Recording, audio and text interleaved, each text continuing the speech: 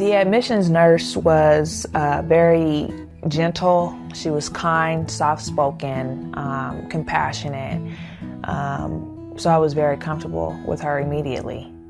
For many women in labor, this is their first hospitalization ever. Gina Trujillo, this is my husband Sam.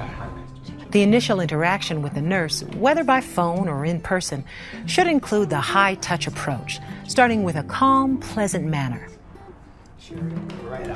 Hi, Sherry. I'm going to be taking care of you today. Introduce yourself, ask her name, and find out how she and her support people would like to be addressed. Provide the family with ample opportunities to ask questions as you explain their surroundings. As you interact, think about how your patient sees you. What subtle messages are your body language, eye contact, and tone of voice sending to the family? Do you guys have any questions right now before we... Not yet. Probably will. Did you call my mom?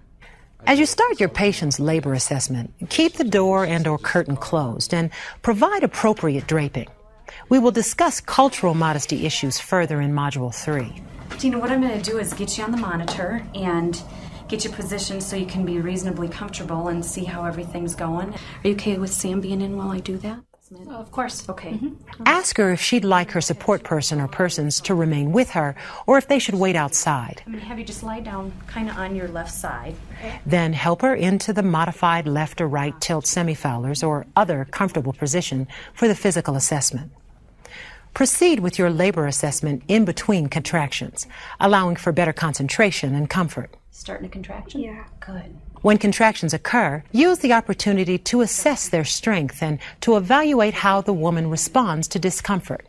You're doing good with your breathing, Gina.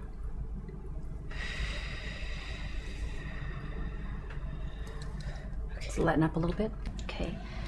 On a scale of 0 being no pain and 10 being excruciating, how would you rate that contraction? I'd say about a 4 or 5. Okay.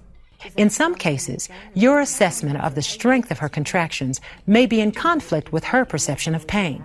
However, your patient's own perception is more important to her than your palpation assessment. Do not diminish the discomfort she feels.